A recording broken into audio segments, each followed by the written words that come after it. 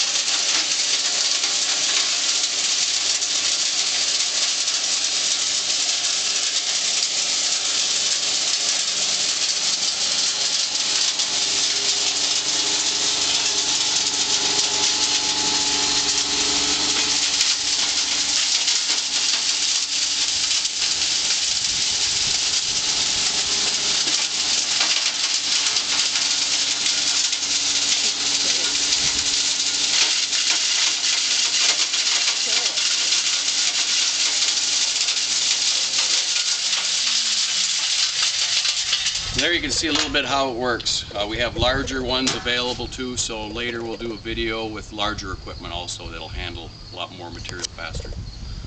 Oh, this is my homemade cyclone. Some of the bigger hammer mills have cyclones built on them. This just basically lets some of the dust and keeps the material in the barrel from the hammer mill. So we'll fill this up and we'll have plenty of material.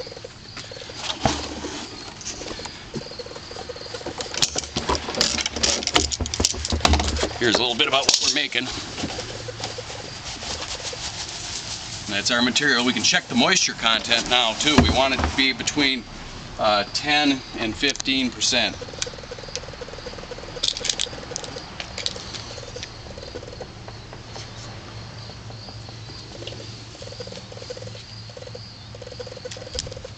Well, there's 12. That's very nice. So we'll be using about 12% moisture. That should make nice pellets.